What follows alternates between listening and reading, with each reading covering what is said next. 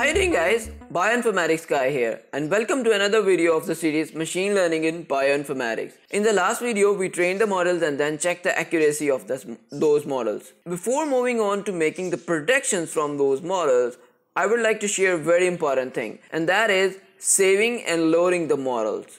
So this training is done on a very small data, so whenever we train our models it only takes a few seconds. But when you will start to train your models on huge data, so it is going to take a lot of time. So after training a model, it is always a good idea to save that model in our hard disk. So let's get started. In order to save the model, we will be using this library and its name is Pickle. It's just like Pickling in real life. So we will import Pickle. So saving the model is very easy.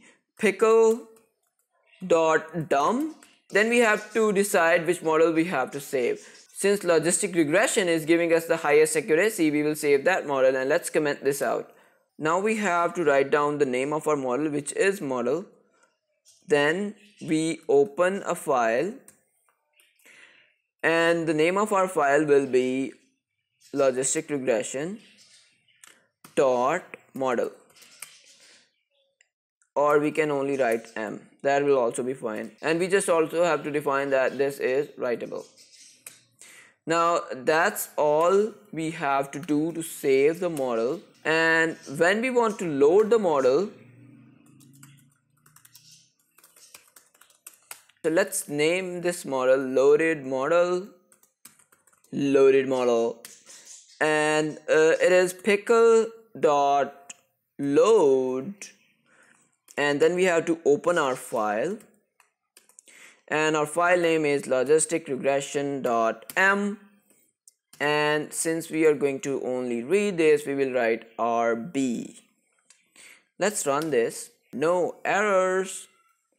Now let's comment this out, and now we are going to print the accuracy by using our loaded model. And now we are using loaded model rather than using the model. And let's see. Oh, model is not defined.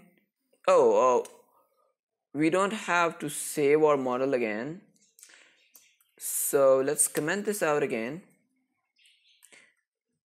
and run this. Great, we got the 97% accuracy. So that's all for this video, and in the next video we will be making our predictions.